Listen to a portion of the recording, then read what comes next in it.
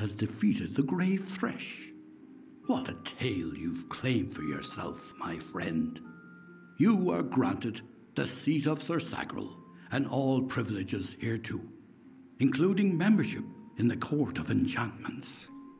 Alas, there is no time for celebration. There has been another incident. The king has asked for you. I'm special. One similar to the plight of Sagril, I dare say. Another erratic chain of events. The Ballad of Bloody Bones has taken an unexpected turn. The great Sir Ferrara has been sent to face this new challenge, but he will need your assistance. That is how the song is sung. In every telling, Sir Ferrara falls at the hands of Bloody Bones, but he is not left to perish alone in the cold of Uduath. Sir Sagril, his knight hand, comes to him. Sagril revives the fallen hero and brings him back to the lights of this summer life. Without Sagril, without you, this ballad cannot be sung. Sir Ferrara tracks the villain Bloody Bones to his lair and rescues the fair maiden, sacrificing himself in the process. This is Ferrara's most selfless act, to give up his own glory for the good of another. It has always been this way, and must be preserved for all seasons. Excellent. That's what I'm getting. I'm always Speak with King Wenson in the talking oratory. of the present. It stands on the crest of Ettenmere, where it once hosted the lords and ladies of the High Court. Take this potion. You will need it to revive Sir Ferrara. Unless mortals have suddenly created a method of resurrection, it's our only option. You will know when the time has come to use it. Now go, find King Wenson. The telling is in your hands now. A poor cursed soul who wanders the forest in search of his ancient love. She left him, for he was a cruel and lonely villain. Now, he takes out his rage on the innocent.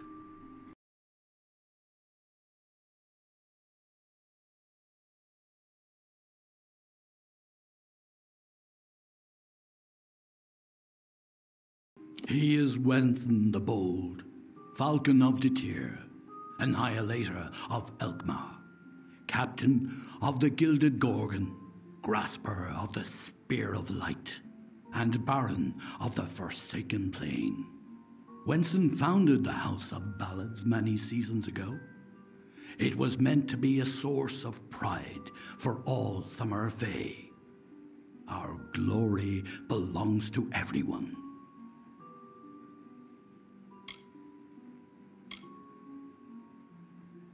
If you must know, it is a potion I concocted with the aid of several companions. It will bring Sir Ferrara back from the brink of death, if used correctly, of course. This ballad requires his survival, and since the usual Sagril is not here to offer rescue, it is you who must do it. Many seasons ago, it was the retreat of the High King himself, where he hunted with the heroes of the Court of Enchantments, and was regaled with the songs of ages past.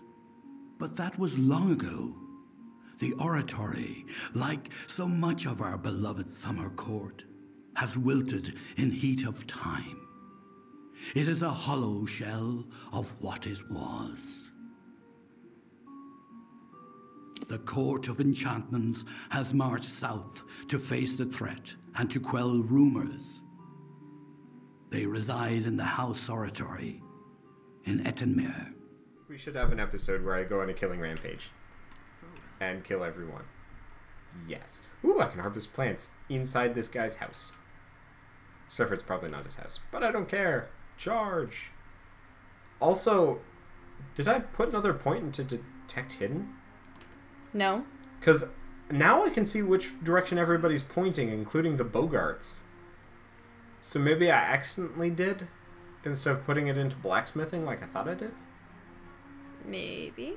I have no idea. Okay, I where mean, am I going? could only assume that that would help you with stealth. Am I going down? Yeah, I can tell which way everybody's pointing. Seriously, where am I going? I have no idea.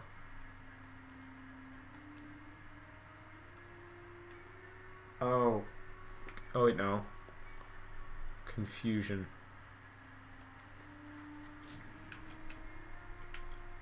Oh, that's why. I don't have the right one tracked. That's like all the way down.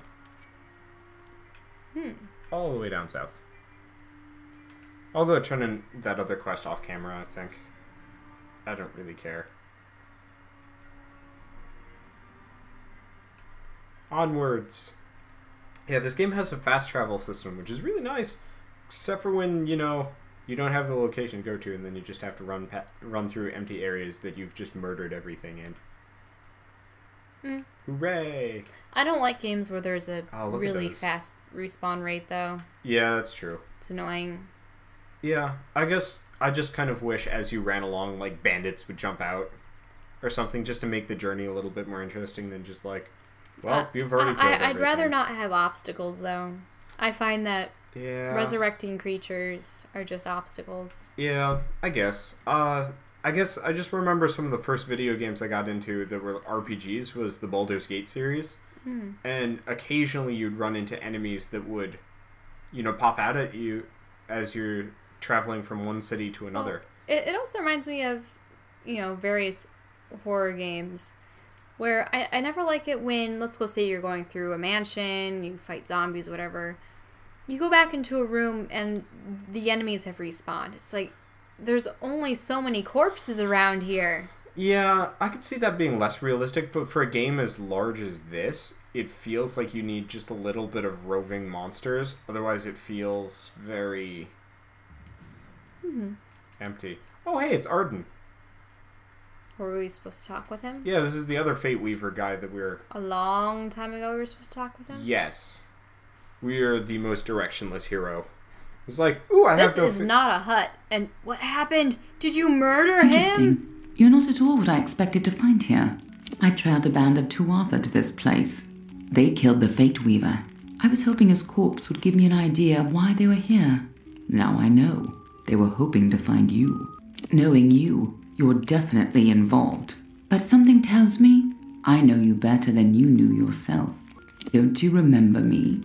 I'm hurt. No time for introductions now. The Tuatha are still on the move.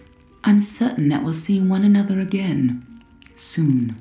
Be on your way. She apparently knew our character before our character died. Or something. Huh. Well, I look suspicious. Oh, hey! Flee the country! Rob everything!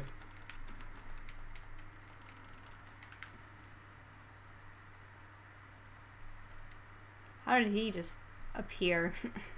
I don't know, but On cue. Arden's dead. How did this happen? Why would they have come here? Why kill a harmless old Fate Weaver? They couldn't know that you were headed here.